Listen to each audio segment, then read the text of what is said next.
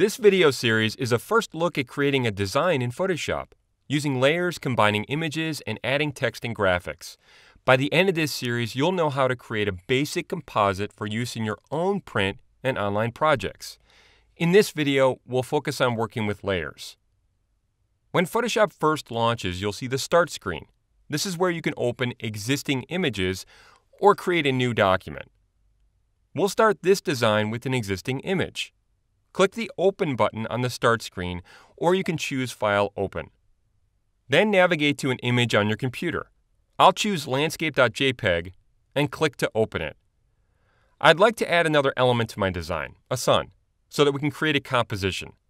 We'll put the sun artwork on its own layer so we can move and edit it separately from the photo. The Layers panel in Photoshop will be an integral part of your workflow. It's the place we go to manage the layers in a composition. In the Layers panel, there's now just one layer called Background. To make a new layer for the sun, click the Create a New Layer button at the bottom of the panel. A new layer is added above the background layer. It's best practice to name your layers so you can keep track of them. Double-click the new layer name and name it Sun. Press Enter or Return to accept it. Now that we have a new layer and it's selected, you can tell because it's highlighted, we'll create a sun in this layer by filling a selected area with color. Come over to the Tools panel on the left, click and hold down on the rectangular marquee tool. To make a circular selection for the sun, select the elliptical marquee tool. Out in the design, press the Shift key and click and drag to create a circle. Once you get the circle to be roughly about this big, release the mouse button and then the Shift key. The Shift key constrains the proportions so the selection stays a circle. Now we'll fill this area of the sun layer. Choose Edit, Fill. Choose Color from the Contents menu, and we'll pick a color using the color picker that opens. Drag this slider up a bit so we get into the orangish area. That looks pretty good. Come right about here and click to sample a color. Click OK, and then click OK again. You're done using the selection, so choose Select, Deselect. Select the Move tool in the Tools panel and drag in the image to reposition the sun. You may see magenta smart guides that you can use to center the sun.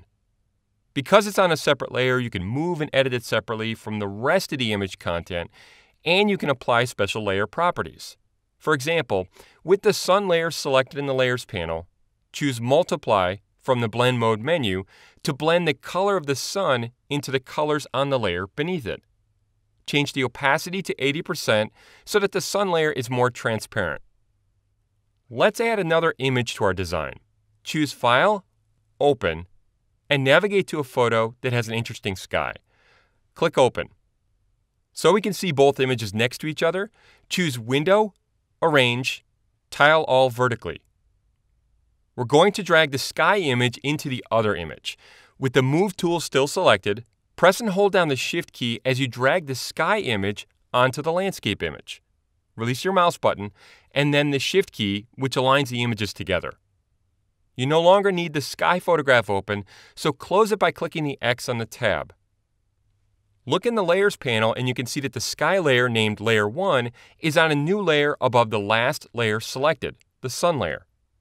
Double-click the new layer name and name it Sky, then press Enter or Return. Right now, the sky is hiding the sun and the background image. In the Layers panel, drag the selected sky layer below the sun layer. When you see a line appear, release the mouse button. The sun now appears above the sky image. I also want the sky image to be behind the background image. The background layer is a special locked layer that we need to first unlock. To do this, double-click the layer named Background and rename it Landscape. Click OK.